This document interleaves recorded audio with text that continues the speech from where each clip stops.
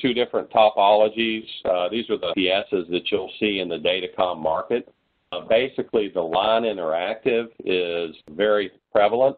Essentially, what it does is you have the utility power coming in, and then it uses a tap switching transformer to regulate the voltage, and then it passes the power through. So if you have an outage, essentially what it does is it throws this switch, and then it runs off a battery, and this the inverter converts from DC to AC power. This is the same technology that the Office Pro uses. Now the next one I want to show you is a double conversion. And basically the way it works is you have your utility power going in. It converts AC to DC and then back from DC power to AC power.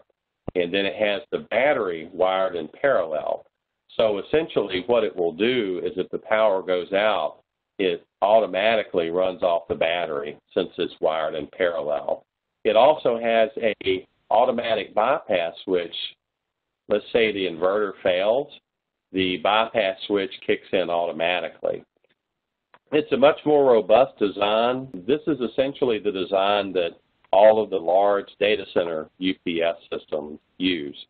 It's a mission-critical design. Essentially, if you look at our rack tower line of UPS systems, you're basically getting a data center UPS in a small box.